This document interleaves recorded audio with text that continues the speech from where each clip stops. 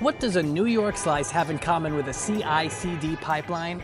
CI/CD stands for continuous integration and continuous delivery, or deployment. So if you think of your code base like a pizza, every feature your team adds is a new ingredient. Continuous integration is like a quality control chef that makes sure all of those ingredients work together. Hey yo, Vinny, the mozzarella you just put on this pie smells worse than my Nona's feet. Once everything's tested and the pizza looks good, continuous delivery gets it ready for staging. So that would be like boxing the pizza up and putting it on the counter.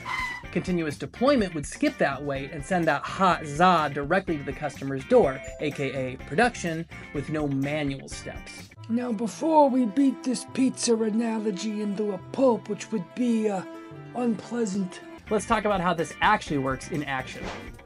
GitHub Actions. Let's say a teammate pushes their latest code update to a dev branch on GitHub.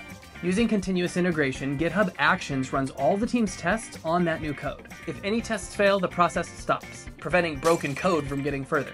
But if all the tests pass, a team member can make a pull request to merge those changes into the main branch. Once the new code is merged into the main branch, the continuous delivery pipeline kicks in. GitHub Actions would automatically rebuild the dist folder, that's the lean production-ready version of your app, and then automatically sends it directly to wherever your website's hosted. So your updated application is now live. Check out our article where we break down how to whip up your first pipeline using GitHub Actions. And I better not see this anywhere in my code or on my pizza. Hey, what'd I tell you about the pizza analogies, huh?